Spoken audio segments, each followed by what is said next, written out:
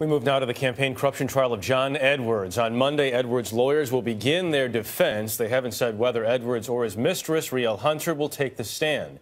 Anna Werner has more from Greensboro, North Carolina. John Edwards' lawyers tried to get the charges thrown out Friday. Attorney Abby Lowell telling the judge the prosecution's case has holes and they're asking you to be a pothole filler. But prosecutors argued there's enough evidence for jurors to draw a reasonable inference Edwards knew what he did was against the law. The case centers on what Edwards knew about the nearly $1 million in donations used to hide his pregnant mistress. In August 2008, he told ABC, I've never asked anybody to pay a dime of money, never been told that any money's been paid. Nothing has been done at my request. But Edwards lied about the affair and the baby he fathered, and jurors watched that video this week. A bad taste was left in the jury's mouths about John Edwards after they saw that video. The defense is going to have to distance the jury from John Edwards' lies and focus the attention on the campaign law violations.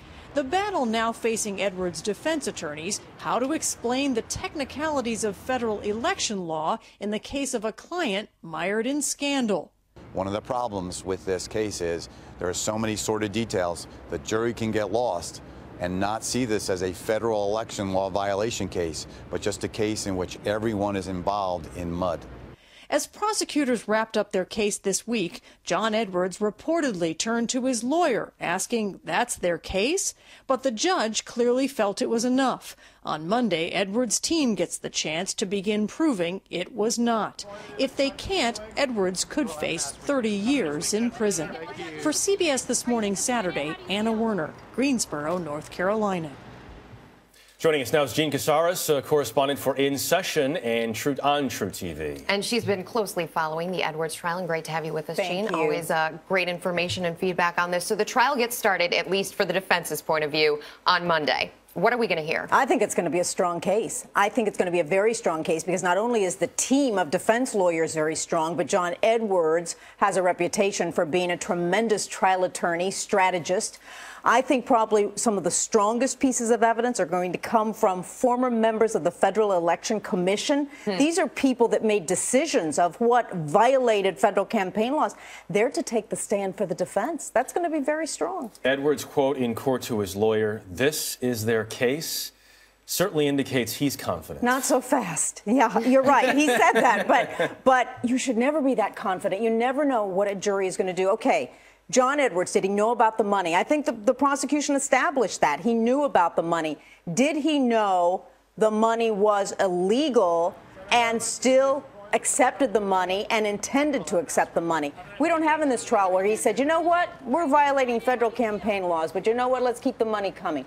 We don't have that. That would be too easy. But this is a circumstantial case. How confident would you be if you're John Edwards? I don't think you should ever be confident. You never know what a jury's going to do, ever. And that's one of the big unknowns here, what the jury's mind and where their mind will be. Also, whether or not Rielle Hunter, as we've been told she would take the stand, she was on both the prosecution and the defense witness list. What might we hear from her on the defense side of things? On the defense, she would say that the money was given as a gift. It was for me to hide me. He didn't want his wife to know. He wanted this to go on because his wife Elizabeth was sick. She had to be kept in the dark. But we learned through the prosecution's case, she found out about it, and the money kept coming. And even after he disbanded the presidential election hopes, he wanted to be vice president. He wanted to be attorney general. The money kept coming. More chance John Edwards testifies or Rielle Hunter testifies? Oh, John Edwards. I just don't think he will. I don't. I know a lot of people do, but I just think that there's been so much tarnish to him. I think it could get worse if he takes the stand. It's going to be tough for him not to, probably internally for him not to hold himself back from that. And he may. I mean, he's a talker. He's a communicator. So he may, and it's his decision alone. No one can force him to do anything. Jean Caserez, thank you. You're welcome. Thanks, Jean.